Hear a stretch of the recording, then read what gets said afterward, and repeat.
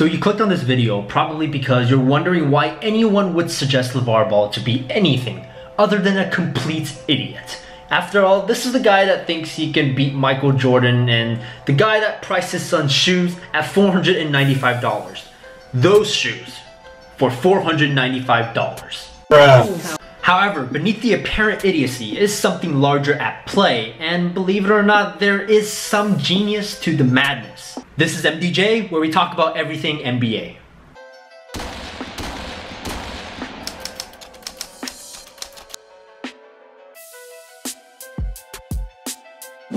What's up guys, my name is Mark, and I must admit, when I first heard LaVar Ball and his comments, I thought he was completely insane. And he very might well be. But what's also true is that LaVar is much smarter than we care to admit, and what he's doing right now has a larger purpose and a larger impact than we think. So first off, in order to understand what LaVar is doing, we have to first understand his goals, and his goals are pretty clear and simple. He wants to build a massive brand, specifically the Big Baller brand, using the talents of his 3 children. Now, per entrepreneur.com, there are 3 keys to marketing a brand. Number 1, make an inventory of your skills. Basically, auditing what you're good at and auditing what you're not good at. LaVar Ball is not very good at basketball, and it doesn't seem like he's very good at designing given the look of the ZO2s. But what he is good at is being himself and getting attention. And guess what he's doing right now? Being himself and getting attention. Number 2, what are your customers' needs? So the customers of his brand are us, sports fans, basketball fans, people interested in the Ball brothers. And we as consumers of the media want to hear interesting stories that prompt interesting debates. LaVar understands this concept, and so that's why he's purposely saying controversial things to give us, the consumers, content to consume.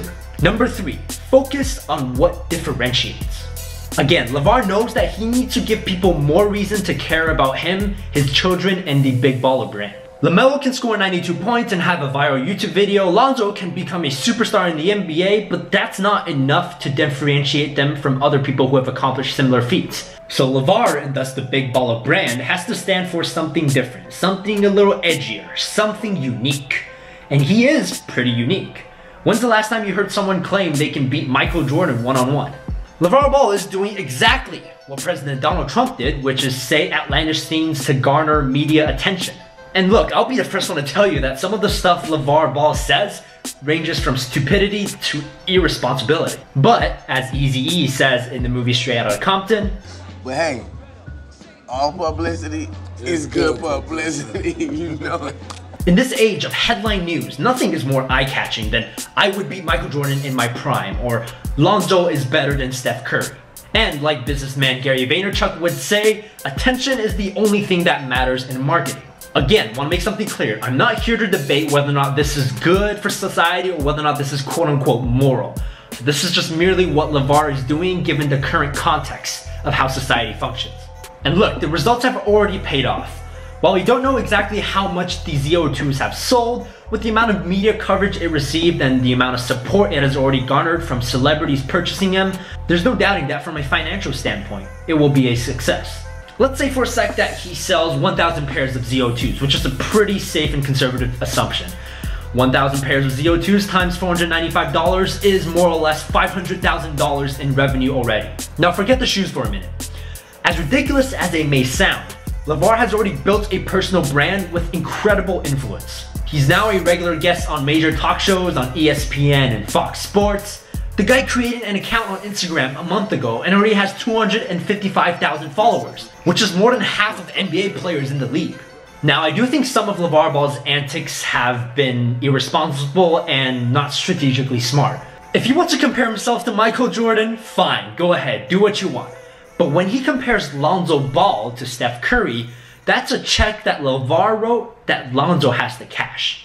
What if Lonzo Ball never ends up on Steph Curry's level, which is a pretty high level to achieve? Now you're putting unwanted pressure onto Lonzo Ball. I also do not approve of him saying that Lonzo will only play for the Lakers. I understand the sentimental feeling of having Lonzo play for his hometown team, the Lakers, but just saying that over and over again, especially to the media, only serves to jeopardize Lonzo's potential future with other teams.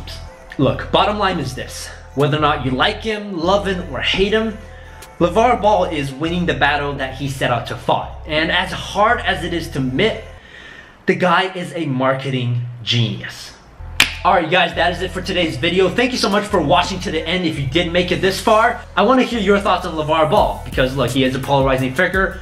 A lot of my analysis, that's just what I think he's doing right, what I think he's doing wrong, but I'd love to know your opinions about this subject matter. And if this is your first time here on this channel, if this is an unfamiliar face, I'd love to have you on the channel, so make sure to subscribe, keep up with all the other NBA content that's coming out very, very soon. Other than that, I got nothing more to add. I appreciate your time as always, and I'll see you in the next one.